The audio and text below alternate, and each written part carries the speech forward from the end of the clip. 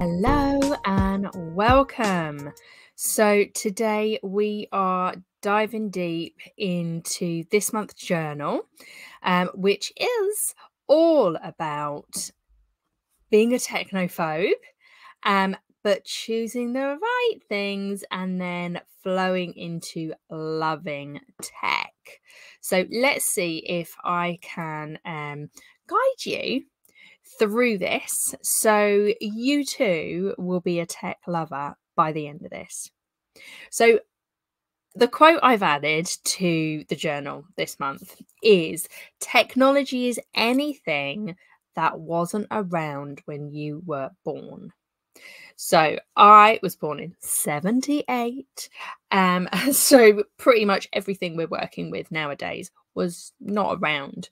The first computers were out, obviously, but technology has moved forward so much. Gosh, in the last 100 years, it's insane, and it's not going to stop. We're not going back to the old days. We cannot stop technology from moving forward. But what we can do is learn to love it, learn to work with it and use it to the best of our abilities, and for it to help us. So hopefully not put people out of jobs, but if you're a solopreneur, chances are you might hire a VA every now and then. You will probably hire a mentor, whether spiritual, business or tech mentor. But the chances are you'll do all of your social media yourself, all of your online presence yourself. Or you'll do the majority of it. So if you're a technophobe, you're really or you're not au fait even, you might not hate tech, you might not fear tech, but you it's moving at such a quick pace, you kind of can't keep up and you really don't know what you want or need. So this is what this month's journal is all about: the overwhelm of technology, what we think we need, what we're told we need, and what actually we do need in our businesses. So let's scroll down. There's 4 simple steps. Okay, so you can either go read the journal, the link will be below, or you can watch this. So let's break it down. Step 1, or the simple 4 steps we're going to go through. Number 1, breaking it down. What tech do you actually need for your biz? Okay, because I tell you, there is an array of things you could need, you definitely need, you might need in the future.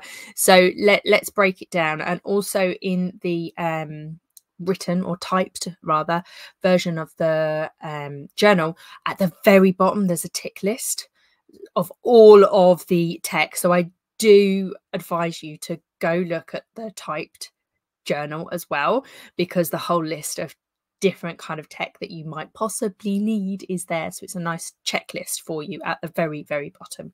So what tech do you actually need for your biz? Let's break it down. So first and foremost, most people think they need websites. So what a lot of the websites I see are just pretty.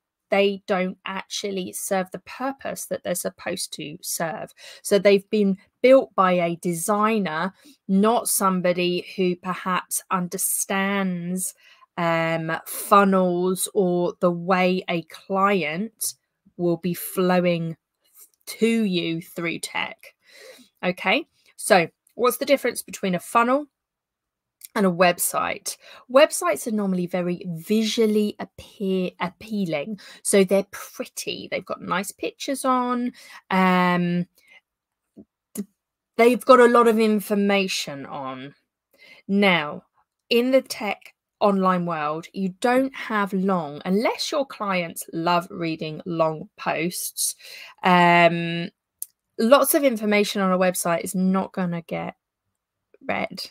Okay, so with a funnel, it looks like a website, but it's serving a purpose. You are funneling the clients through to an offer or data collection, like come on my mailing list, come on my journal mailing list, etc. So funnels they look like websites. They are web pages, but they serve a purpose. They are designed to bring clients in and flow through a process. So you're either kind of capturing email addresses to lead them onto an email list and more marketing. You could be leading them directly into a call, a one-to-one call. You could lead them directly into a sales funnel. And again, within those sale funnels, there could be upsells, downsells, etc. So, do you need a website or do you need funnels? Nowadays, I go with funnels personally. It's serving a much bigger purpose, and you can still put your nice information on there, but the nice information comes kind of afterwards, after you have walked them through the process, and they're then on your mailing list, or they're kind of to the next step closer to working with you or knowing what you're all about. Next thing, if you work with clients and you offer services, whether one-to-one, group, etc., online booking system, for me, it's a must. It saves so much time. It streamlines your bookings. You shouldn't get double bookings. So yeah, it saves you time. It's a smooth experience for the client. So they're in control of when they book. They can see your online diary, and then you shouldn't get clients calling or texting at ridiculous times asking to go on, you know, what can I have an appointment this weekend or whatever it is. You shouldn't get that. So online booking systems, for me, if you work with clients, whether one-to-one or group, or you're offering services, this is a must. This is a must have. So funnels, must have personally. Online booking system, must have. Automation and scheduling. Now, this is for me, must have, maybe for you, a nice to have.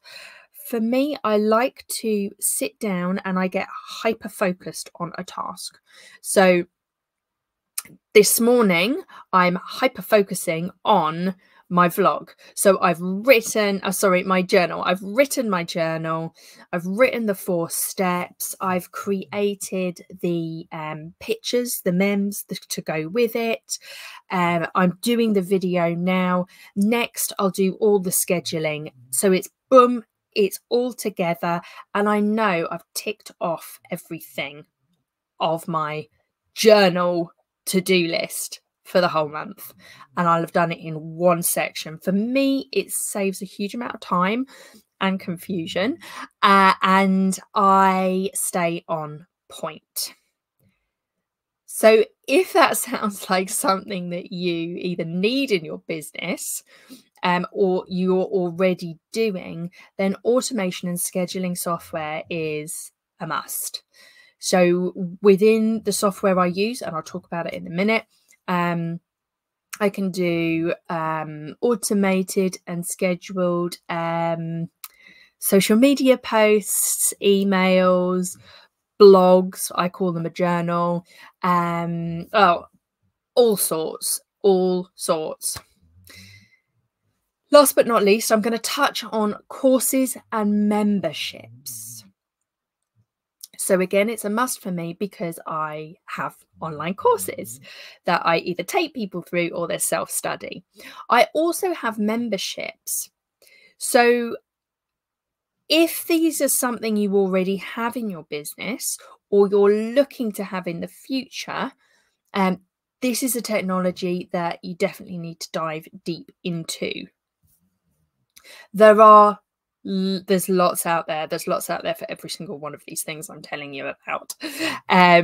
But with the courses and memberships, if you're hosting currently on, say, Facebook, and it's a great place to host courses, groups, and memberships. It is. I've done it myself. The only thing is you're beholden to Facebook. So if they decide to restrict your profile and stop you commenting on the week of your launch or your challenge or whatever it is, what do you do? You've got to have backup profiles. You've got to have a VA or somebody else who is admin that can go in and be doing the comments and things like that. And that is happening more and more. Although I do understand it's much easier to funnel people into a Facebook group than it is to get them off of Facebook and onto an external course or membership area. But these are all things to consider. Only you know your business. I'm just giving you an overview and helping you get from technophobe to tech lover. So number 2. So that was step number 1, breaking it down. What tech do you actually need for your biz? And remember, there's a tick list on the journal, the typed journal right at the bottom. So I suggest you go there and then tick them out. There's a huge list. So I've just touched on the essential 4 areas for what I feel online and offline businesses that are in the health and wellness and creative and spiritual genre. Okay. So number 2, should you sign up for all of the platforms or find an all-in-one platform? So I'm going to talk from my own experience because I've done both. When it comes to your kind of tech entities, we discussed, 4 above in step number 1. So that could lead you to 4 different tech entities. I had way more than that, I can tell you. So I have had various platforms like MailChimp, ActiveCampaign, Lead Pages, Teachable, OnceHub, 10 to 8, Thrivecart, PayPal. I've got loads, probably 10. Now, some of those are free-ish to use. They charge you per kind of payment going through. However, a lot of them are not free to use, are they? So things like Lead Pages was around £300 a year. Teachable went from something like $25 a month to $57, I think, dollars a month. That's when I decided to look elsewhere. OnceHub is like a scheduling software. That's around $10-15 a month, £10-15 a month, something like that. But it all adds up, okay? And if you're doing even a podcast, how much is that a month? So you end up spending a lot of money on your tech. So 1, you need to know what you really, really, really need. And then to find the technology to add to that, there are things you need to consider. 1, how much is it? How many boxes of the things of your business is it ticking? How much are you required to learn? Like, is the platform simple, or is it, you need to know your tech to be able to get around it? So it's a big learning curve. So using all of those platforms was a big learning curve for me, requiring me to watch multiple videos and how-tos, all the separate fees, also maintaining each individual account, remembering passwords. Thankfully, Google kind of does it for me, and I'm really bad. I probably use the same one for everything now because it was just getting a nightmare. So it's a bit of a juggling act. But maybe if you only need 1 or 2 pieces of software, maybe it is the one for you. Now, however, in July 2023, I made the bold decision to move over to an all-in-one system. And it was mainly because a couple of the systems had hiked their prices up so much and had actually taken away the benefits that I signed up for in the first place. They told me they were giving me way more benefits, but nothing that I actually needed. So July 2023, I decided to change. Now, the transition period from going to, like, for me, I don't know, 6 different platforms down to 1 platform, as you can imagine, was significant. Okay. I gave myself, I think, 2 months to gradually transfer everything over. So we're talking websites, funnels, everything. The good thing is, with most of the platforms that I signed up to, even though I do not pay them anymore, I can log on and see my information still. Now, it doesn't happen with every single one of those systems, but it means some of the online courses, I can just gradually bring them over. There was no major stress. Clients still have access to some of the stuff. If not, I've brought all the main programs over immediately. What else can I tell you about an all-in-one system? It's all in one place. There's 1 password. There is 1 help desk, which is way more responsive than all of those other systems that I was using. You can monitor your stats in 1 place. You can go on, and if you're like me, who can get, oh, I don't know what I'm doing today kind of energy. When you log onto the system, you've got a list of everything that is on there: marketing, sites, memberships, courses. You've got a list down there. You're like, oh yeah, today I have to do the journal. So I'll go into the blog section of the marketing tab. Done. Also, you're in the same system, because then you just go, right, I've done my journal. I'm now going to cut and paste into social media, and it's all in. I don't need to be logging in and out of everything. So that's why I moved over to the all-in-one system, because the price is up here in the buy one, get a massive bill place. The bills were going up higher and higher and higher, and I wasn't getting any anything more from them. So that's why I moved. So for me, the decision to consolidate everything into an all-in-one platform was one of the best moves I've ever made. It saved me time. It streamlined my systems. It saved me a lot of money. And allows me to focus on what matters most. And like I say, I can be like, oh, wow. And then I log on and I'm like, boom, laser focused. It's fabulous.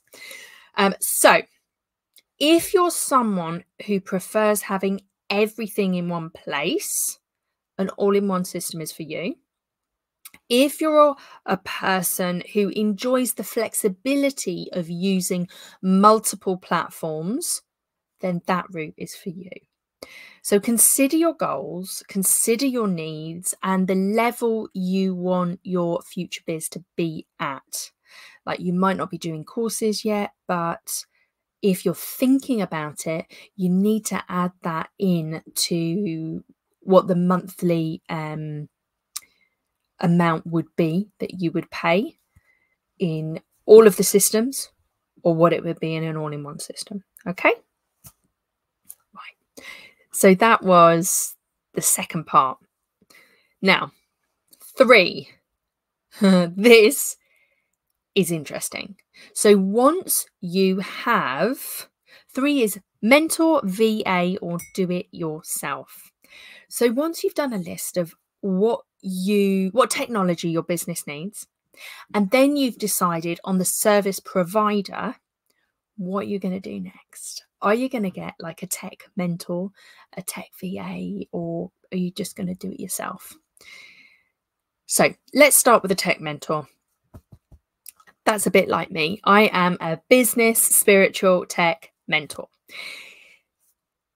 Within my packages, I sit down, do one-to-ones. We divinely design the tech world of your business and branding and strategy and structure. We do everything.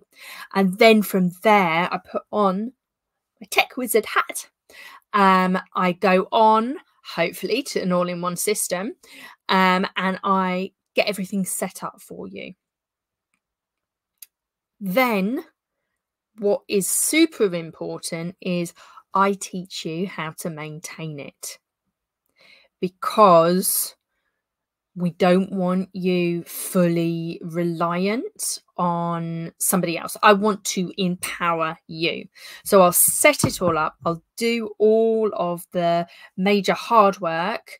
And then, yes, of course, I've got a maintenance program where I can just go in every month and keep things maintained. But I do always teach clients how to maintain their own system, because what if I am very ill and got to cancel sessions, etc. So I'm here to do the work, but I'm also here to empower people. So that's the tech mentor. So the next one was a VA. So what could you do with a VA? So you need to provide them with a clear list of tasks. You need to give them all the necessary information and photos and wording. They will require a plan of action, which you will definitely need to stay on top of for them. Okay. Yes. So while a VA can be a cost-effective option for you, remember that you do have to keep in mind that you're going to be way more involved in the setup process. You do need to provide the wording, the pictures, maybe the fonts, the colors, etc. You're going to need to provide that to them. Last but not least, the do-it-yourself option. And that's probably where most of us start, right? I'm just lucky that I had a career in IT before starting my own business. So many people opt for this route because they think it's the cheapest way to go. However, that's not necessarily true. If you are not au fait with tech, you could be wasting a lot of time and money if you don't have the necessary knowledge and expertise. Okay, so technology can be complex, and if you're using lots of different systems, then it's going to be harder for you as well, because you've got to learn this system, you've got to learn this system, you've got to learn this system, and then implement it all. So yeah, you may encounter roadblocks and setbacks, which could have been prevented with a tech mentor or even a VA. Okay, so just consider what you're doing and how it's going to help you in the long run, saving you time and money. Okay, so number 4. Learning the basics to maintain and grow your business. Yes. So when it comes to setting up your online platform or platforms, it's definitely important to choose the right person. Whether it's someone like myself, who's spiritual tech business mentor, or whether it's a VA. If you're relying solely on yourself, remember it can be risky because you might not know what you are doing, and you're going to have to watch a lot of videos. Equally, if you're relying solely on one mentor or VA, that can also be risky because we can get ill and sometimes people just close their businesses, and then you're left not knowing what to do. So you have to learn the basics of the online maintenance. I always emphasize this, the importance of empowering my clients.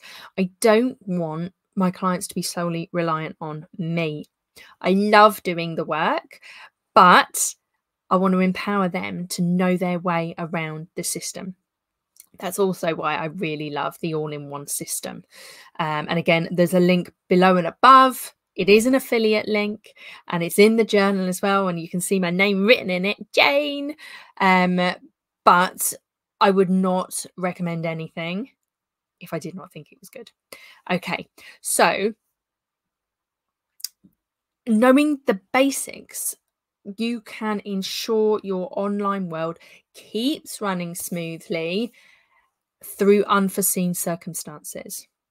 Equally, if you were to get ill and you did everything on your own, that's it. Your online presence just goes, or you've got to struggle through whilst you're ill and trying to keep working. Okay, it doesn't really work. So whether you're doing it on your own, it's good to have a backup of a mentor or a VA, and like vice versa, if you've got a mentor or a VA, it's very good to know the basics of the software that you are actually paying for your business.